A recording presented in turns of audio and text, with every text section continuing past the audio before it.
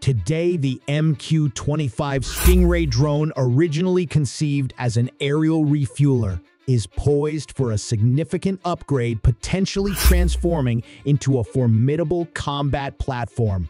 Recently, at a defense industry conference, a model of the MQ-25 Stingray, armed with 2 LRASM missiles, was unveiled.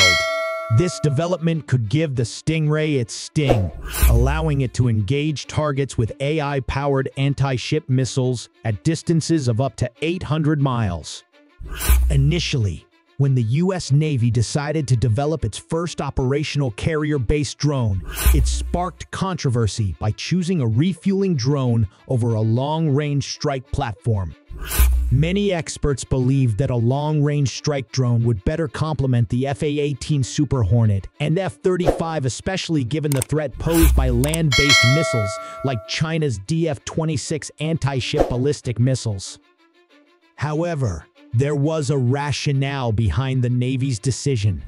Carriers have long relied on Super Hornet strike fighters with underwing refueling tanks to refuel other carrier-based aircraft. But using Super Hornets for refueling tasks meant they couldn't perform their primary air-to-air and air-to-ground missions.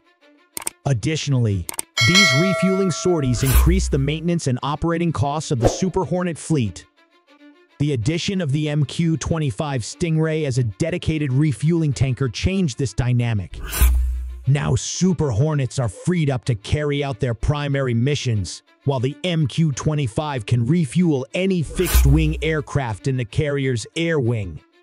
With a capacity to carry up to 16,000 pounds of fuel, the MQ-25 can significantly enhance the range and endurance of carrier-based aircraft.